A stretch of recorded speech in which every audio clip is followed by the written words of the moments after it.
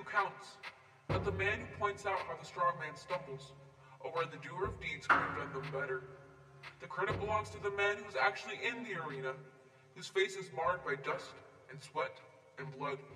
who strives valiantly, who errs, who comes short again and again, because there is no effort without error and shortcoming, but who does actually strive to do the deeds, who knows great enthusiasms, the great devotions, who spends himself in a worthy cause, who at the best knows in the end of triumph of high achievement,